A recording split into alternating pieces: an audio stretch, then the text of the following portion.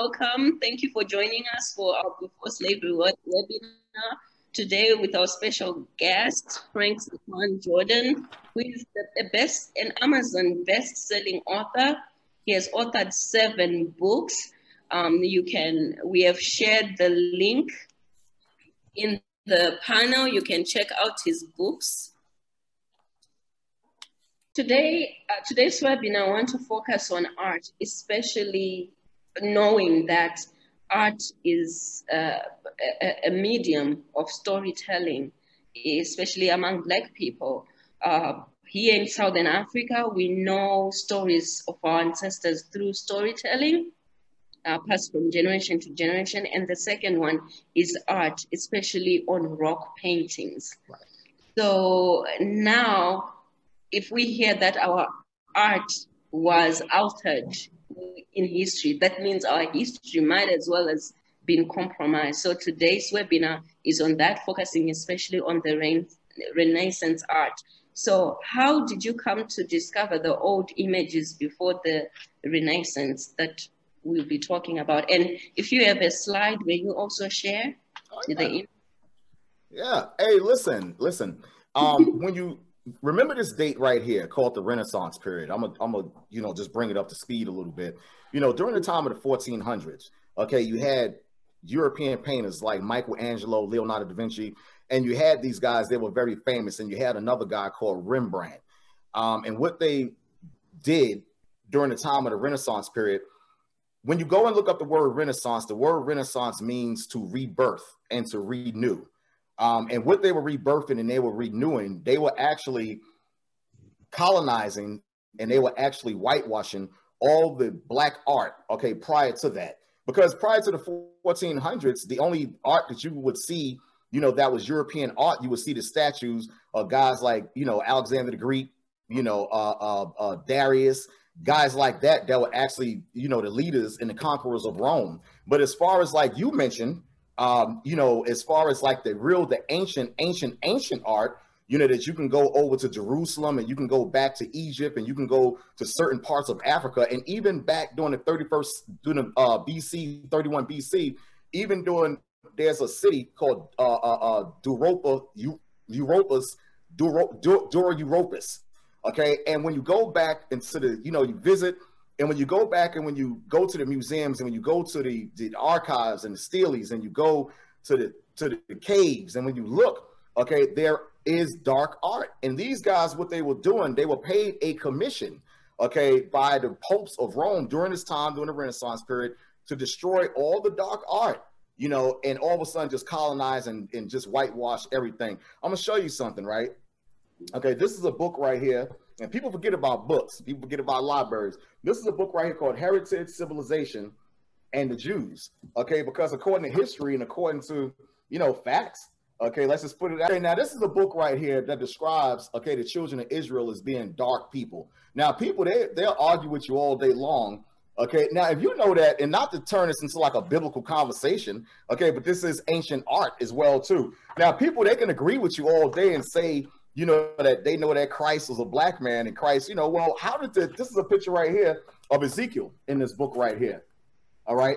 You can clearly see the man is, has an afro.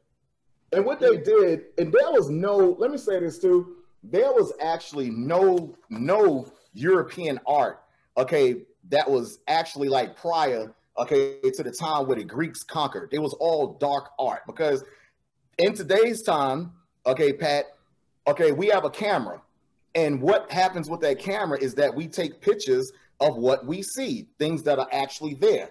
Now, back prior to the 1400s in 31 BC, and even prior to that, we painted what we saw, okay? And mistakenly, and make no mistakes about it, this is what we saw. And so we painted it. All right, images of dark people, even Christ. Okay, the guy that posted the image of Christ, his name is Caesar Borgia. Okay, he was a pope. Okay, he was the son of the Pope, the sixth of Alexander, sixth of Rome. That's a real man that posted that picture that came into play and tried to deceive the whole world. And the reason for that, I know I'm ramming on a little bit, But the reason for that is it was for white supremacy. A lot of our people get scared to even mention that name, and a lot of our people get intimidated when they hear stuff like that. But we're the only people, most of us are the only people on this earth that have like a fear, and they shun away, and they're afraid to learn their own history. When they come across people like yourself and Sister Pat, they don't, they kind of shun away from it, and they're almost like they're ashamed of us because we're bringing out the truth. You understand what I'm trying to say? That's all called brainwashing, and that's all called white supremacy. And I got news for you. It's worked. It has worked. That's right. So, next to the next question, may you tell us a little about your discovery as it relates to whitewashing of the artistic representation? Right. Listen, there was a okay, let's go back to the 1400s. Okay, and we're gonna continue on that. During the time of the 1400s, okay, they were paid a commission to whitewash all the dark art.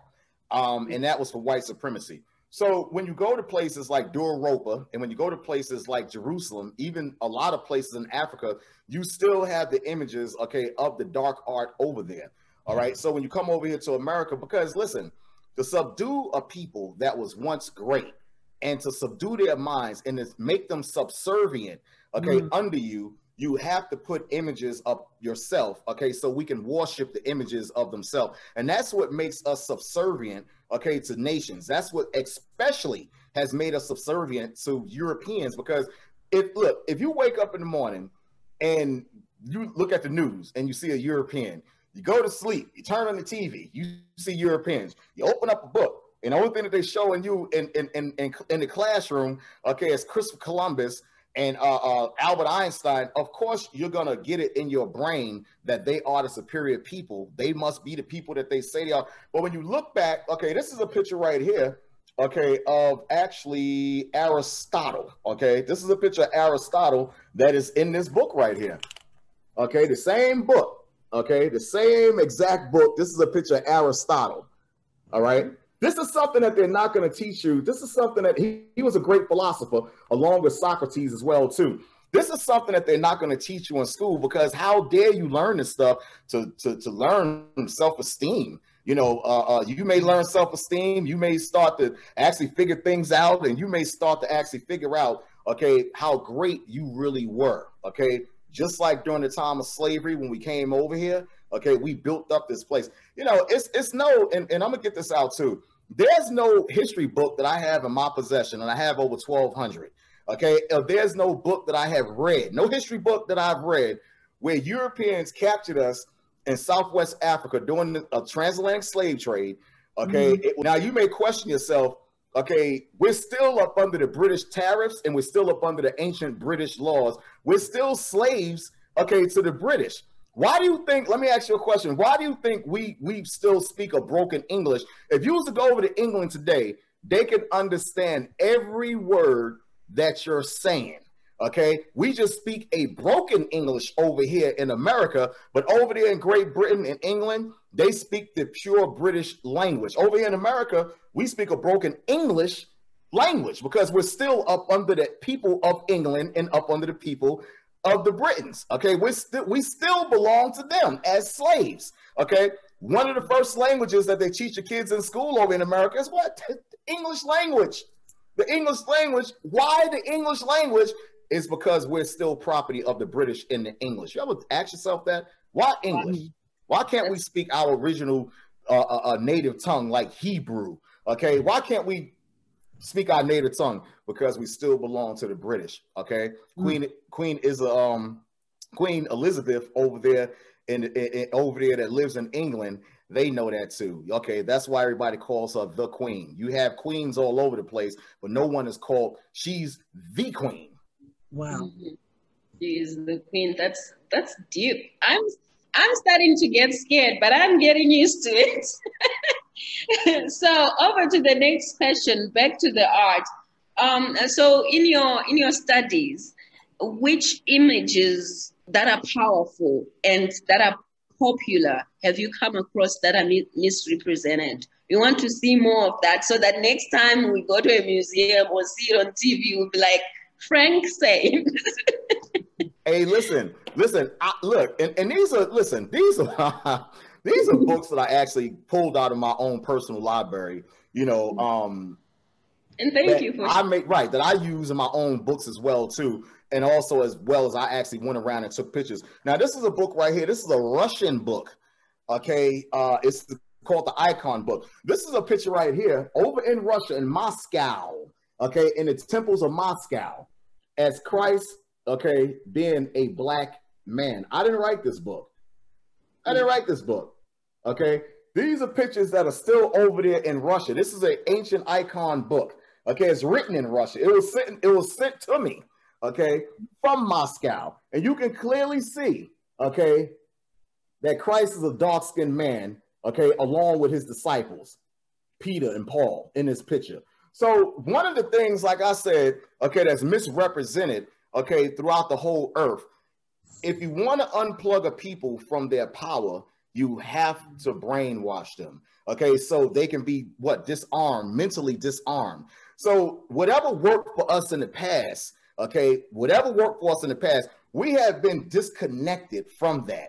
So now we're here in America, now we're governed and we're living up under the American system, which anything goes. You can become anything, you can do anything, you can be anything, okay? This is a Roman society that we're living up under. That's the reason why the stadiums are around, like the ancient Greek stadiums. That's the reason why they teach the kids Roman numerals. That's the reason why you have the Roman structures, okay, and the engineering, okay, on most of the banks, and also, you know, in places like Zimbabwe as well too. That's the reason why Capitone is a lot of cities that's throughout the United States that's still named after the Roman Empire. Athens, New York, Attica, New York. These are all Roman names. Okay, you have Athens, Georgia. Okay, these are all Roman names. Why are these cities named after Rome? Because we're still living up under the ancient Roman Greco Empire, and it tells you that in the Bible, how we gonna be living up under that. Okay, but this book right here in Russia, okay, that came from Russia, is just full of pictures. Okay, now I can show you. Okay, now this is another picture, okay, of Christ as well too. That's still over there in Moscow. Okay, showing you that he's a dark-skinned man. Now you got to ask yourself, where did the European image, okay, of Christ come from? His name is Caesar Borgia. Okay, he's the second-born son of Pope Alexander VI of Rome. You can actually look that up. Caesar Borgia, he posted a picture of Christ for white supremacy. All right, all the dark. Look, let me say this too. The disciples, they was dark too. America came up with this wonderful thing, with this wonderful place, this magical place in 1934 called Hollywood, which is a city outside of Los Angeles where you can actually fix characters to be whatever you want them to be. You could pretend and you can act, okay, to be whoever you want to be. Cleopatra, she's down. Elizabeth Taylor, she's portraying herself as being Cleopatra when everybody knows Cleopatra was a black woman. Okay, but systematically, this is what happens, Sister Pat. This is what happens. You know, if you're looking at the idiot box, which they call a TV, when you're looking at that every day, all day long, okay, 24 hours a day, all day, and the only thing you're seeing is white actors portraying to be you, okay, what else are you going to think? Okay, you're going to leave the research up to them. You're going to leave the research up to Albert Einstein. You're going guys like Jacques Cousteau. Jacques Cousteau even went down into the Red Sea, okay, and found the chariots that the children of Israel went through the Red Sea. You can go back over to Egypt, okay, and see the dark pictures that's still left over there on the wall of dark people over there. The only thing you got to do is get a passport and travel, okay, and visit, please. Visit libraries and visit as many museums as possible. Don't leave it up to the internet to teach your kids. Don't leave it up to the internet, okay, to teach yourself. Go physically to a library. Go physically to a museum, because museums are full, okay, of history. Mm-hmm. Mm-hmm. And that's so powerful.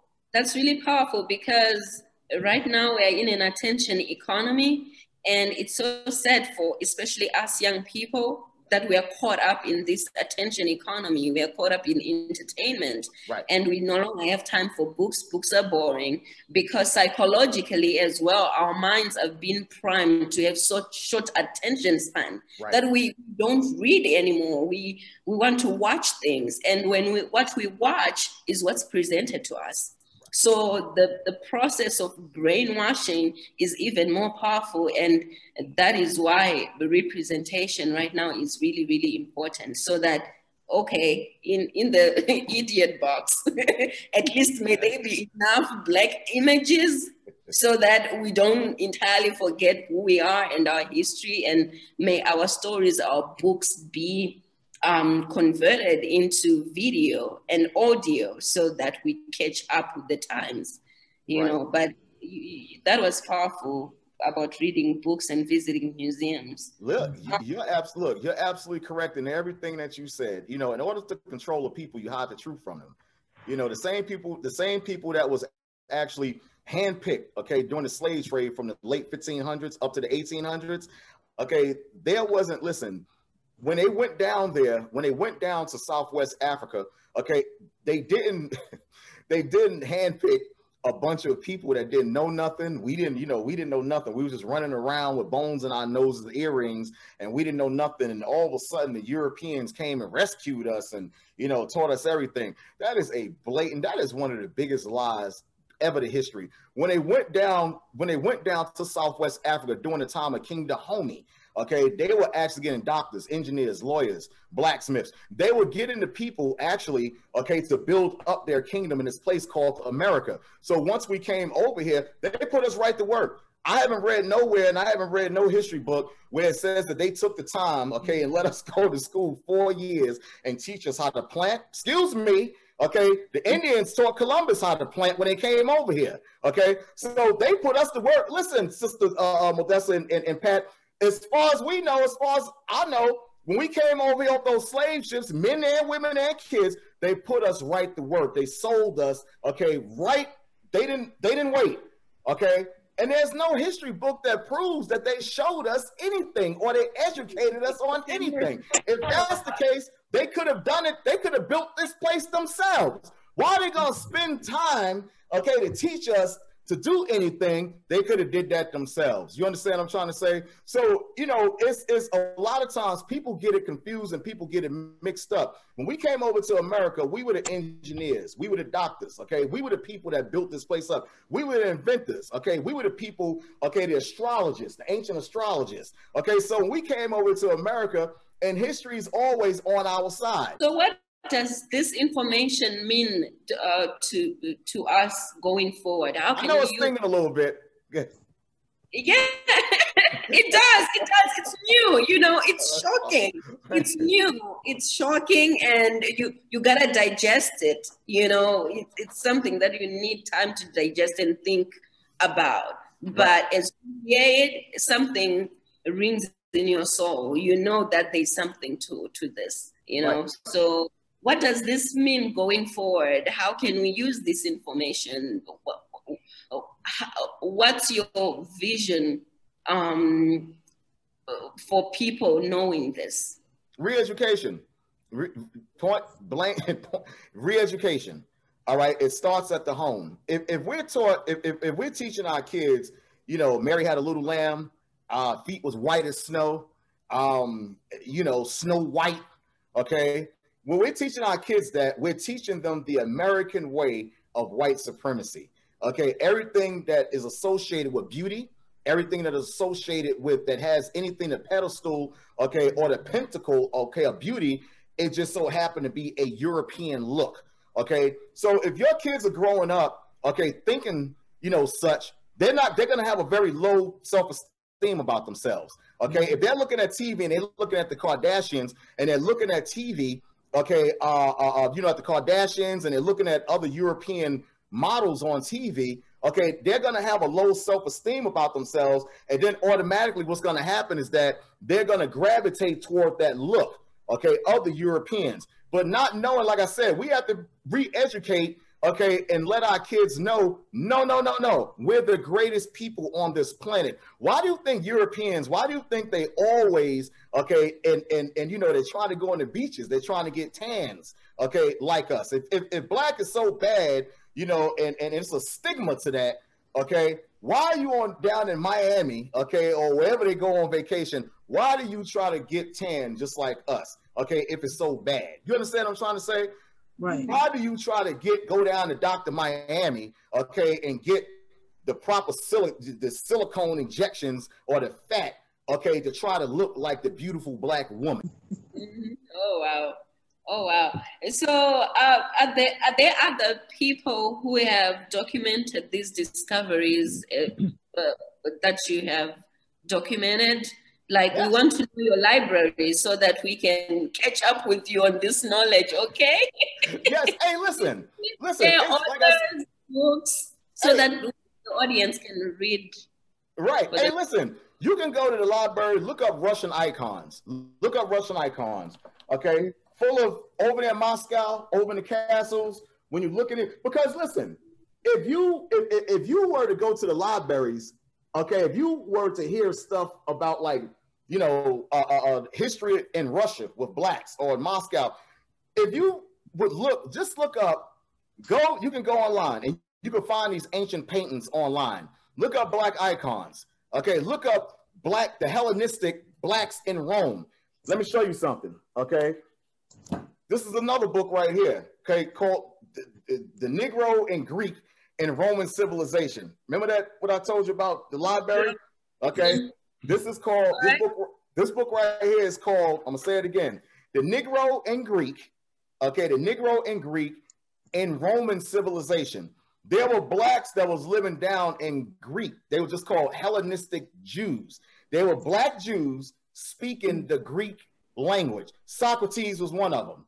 All right. Now this book right here, okay, is full, okay, of dark images, okay, of blacks, okay, living down in Greece, Athens, Rome. It's full of them. And these pictures are still, and these potteries, these things are still in the museums down there, okay, in Rome. And look, let me say this. I'm gonna get a couple more. This whole book is just full of them. Okay, and let me say this too. This is the stuff that they've hid from us because why? Because it brings about a certain self-esteem about yourself, a certain awareness about your kids. Your kids don't have to think that, and they don't have to go to work, okay, and put their head down when they see Mr. Finkelbaum come in the hallway. Okay, and our people, you know, our people are still scared. Okay, and a lot of our people are still scared to look Europeans straight in their eye, man. A lot of times we be at work, we'll see Miss Nussbaum coming down the hallway, or we'll see Becky. And a lot of our people still got that slave mentality, Sister Pat, where they'll literally put their head down and say good morning and keep on going. Okay, one of the biggest fears, okay, that the Europeans have, okay, is us learning our self-identity, okay, and us coming together as a people. That's the reason why they spent billions of dollars diseducating and white supremacy, so we'll never, ever come back into knowing who we are, because that's power. Once you have a church over here, somebody calling himself a Jehovah's Witness over here, you're calling himself a look over here, you're calling yourself by 50 different denominations of religion, we'll never come back into knowing who we are. Do you think we got up them slave ships and we was celebrating Halloween? We was looking at each other going, Happy Halloween! You think we was doing that when we got off them slave ships? Do you think we was actually celebrating Thanksgiving when we came off them slave ships? This stuff was all incorporated within the American way, okay? And until this day, we celebrate those things, okay, because we're living up under a government of the European British structure, okay? Now, okay, this is another picture, okay, that's over there in Greece. Okay, this is a pottery, okay, that's over there in one of the Greek museums, okay, of a black person living in Greece. You can't make stuff up like this. You cannot make stuff up like this. And let me say this too. Stuff like this, like I said, is in libraries. If this book may not be in circulation no more after this show. It may be all of a sudden outsourced, okay? Because that's what they do. Okay, go ahead. All right. So now we are going to the audience questions. Thank you for attending, everyone. This is a two-way, it's a conversation, so please feel free to ask any questions you have. Just type them in the Q&A. So a question from Cordero Holmes is, how do we overcome this and never fall victim to it again? Re-education. Re-education. Go research. I have 7 books, okay, that I've actually, written with pictures, documentation. This is stuff I didn't make up. That's the reason why I bought the books that I'm showing you out of the books that I got, because, I have my own books that I've written, okay, but I think that it's more validity if I show you an actual book that was actually written by someone else. So no one will say, okay, well, no, I didn't make this up. This is in another book and books that I've gotten from libraries and I've ordered. So how do we overcome that? You have to teach your kids the truth. Okay. Christmas. Okay. That's another tradition. Okay. That a lot of people in the churches, they celebrate. Okay. That you can't find in the Bible. Mother's Day. Okay. Call your mom up every day. Okay. If you have that pleasure of calling your mom, okay, or your dad, and tell them that you love them every day. Tell them how you feel about them. Go shopping for them. Take them out sometime. Okay, and my books can be found on Amazon. Okay, Frank Zaquan Jordan. Okay, you can't just let someone tell you or mark on the calendar when to love your parents or when to buy your mother and father gifts. Okay, love your parents every day. All right, Thanksgiving. Okay, during the time of the Pico Wars, okay, up under John Winthrop, when he waged war on the Pico Indians, okay, that's where the holiday Thanksgiving stemmed from. Pico Indians, look it up. Why are we so afraid, and why do we apologize for telling our kids the truth? Why do we apologize for being truthful and honest, period? We're the only people on this planet that we apologize for being right. I don't understand that. You understand what I'm saying, Sister Pat? You can have entertainers which shall be nameless, okay, because I don't want to put nothing out there, which shall be nameless. They can get on ABC News and they can be as right as the sky is blue. But then they'll go back, oh, I apologize for what I said. I'm so sorry. I apologize. And, I'm, going to do community service in the work, in the neighborhood. I'm going to do community service work. And I'm so sorry. That's what you call a sellout right there. Me, I don't apologize for nothing. Okay, as far as if I'm right and what I know and what I've discovered, okay, over 32 years, I'm not apologizing for nothing because I know that it's right, okay? Because my thing is this, okay? You either stand for something or you die for nothing. You just don't have too many black people that's out here that are willing to tell the truth and to stand up. You got a bunch of cowards out here amongst black men. They rather just sit back and, yes, massa, I'm not gonna, why don't you stop saying what you're saying? Yes, massa. I'm not one of those Negroes. A lot of times you may have Europeans, Sister Modessa and Sister Pat. A lot of times you may have Europeans that may try to mix themselves into what we went through. It's a difference between indentured servants and it's a difference between slaves. Okay, the indentured servants were just employees, okay, of the people over there in Denmark and Ireland. Okay, they were vagabonds and prisoners that came over here and worked, okay, their debt off and worked their prison sentence off. And as a reward, what the indentured servants did, they got over 100 acres of land. Okay, and if the land came with the slaves, okay, they were rewarded 60 more. It's a difference between being a slave and being employed. Okay, by white America. Okay, we're going through the same thing. No, you haven't. No, you haven't. We work a 9 to 5. It's a difference, once again, between being employed, okay, by your own people, okay, and it's a difference between being a slave or being forced, okay, into slavery. The two words differ. And as we've had other speakers come on and agree with you, the Bible is Black history. The reason why so many black kids fail history, it was because there's no Black history taught.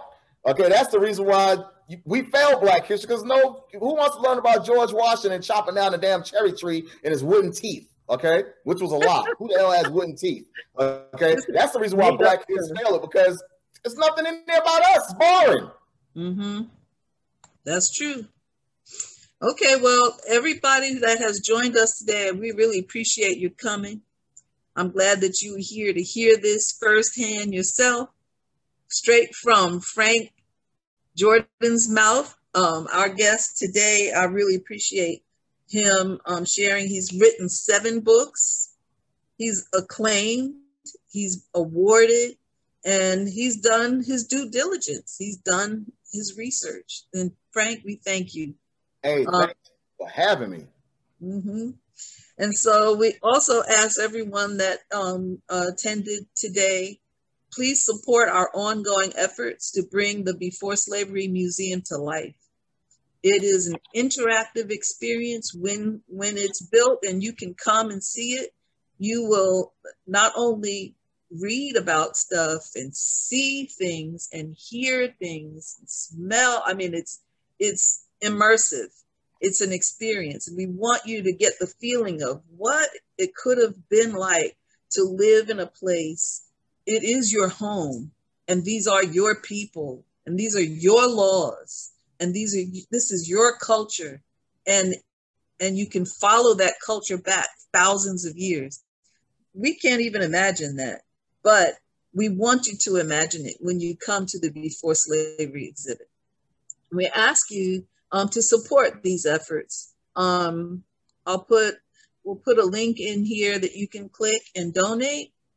And any amount is greatly appreciated. It goes straight to helping to curate more materials that you will see in the exhibit and to help us to build the exhibit itself.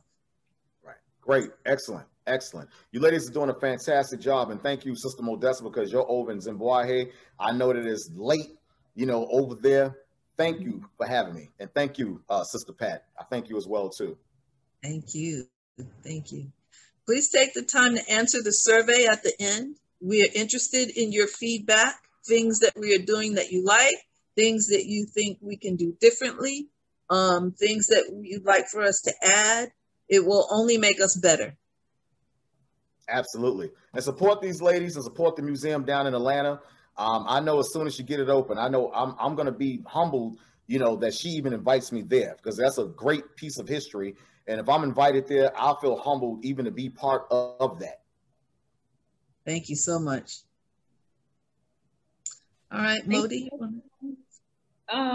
We will be having more webinars every 2 weeks. We host more webinars, and we are having a radio show, an internet radio show coming up. So we'll be updating you on that. Please check your emails from Before Slavery. We'll send Frank's video recording as well as an email and links to his books, so you can have that to yourself. But please check your emails. In 2 weeks' time, we're having another webinar with an exciting speaker. So yes, we appreciate you and kindly donate. Our website is beforeslavery.com.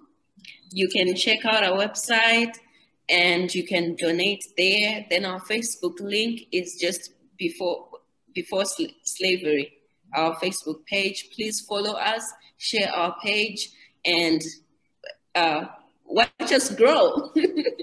Thank you. Hey, thank you. Thank you. All right, blessings. Have a blessed week, everyone. Thank you. Bye.